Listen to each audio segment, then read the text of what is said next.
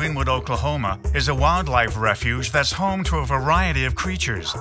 Due to the recent strains on the economy, many places that shelter animals have been forced to shut down, leaving them in need of a new place to go. Also at the park lives a more familiar but extremely determined little dachshund named Abby. While some of the bigger beasts around here might think of Abby as a sausage on a bun, there's a certain animal who likes Abby for what's on the inside. Bone Digger, the Barbary lion. I can't say that I've ever seen anything like this bond. They're always just loving on each other. Bone Digger gets along with all four of the Wiener dogs, but for some reason Abby gets away with a lot more. Him and Abby's had a special bond from the first day. Not long after Bone Digger was born, Abby came along. They were probably all introduced within being the age of 6 to 9 weeks old. And it was love at first sight. And by that time, Bone Digger's got a little bit of size to him, and Bone Digger just mothered it.